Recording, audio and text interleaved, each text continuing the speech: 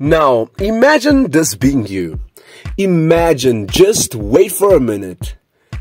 Drop whatever you're doing and just imagine this. Now, this guy called Thapelo Molomo, a warrant police officer, has taken the Idolssa season 18 by storm with his flamboyant vocal talent and extravagant performance. The SAPS said in a press statement that the 29-year-old police officer is highly talented with a melodic voice that left the SA judges speechless. Now imagine you actually getting that opportunity of a lifetime where you get to just escape just for a while from work and you head off to this big audition, and today you are a big star.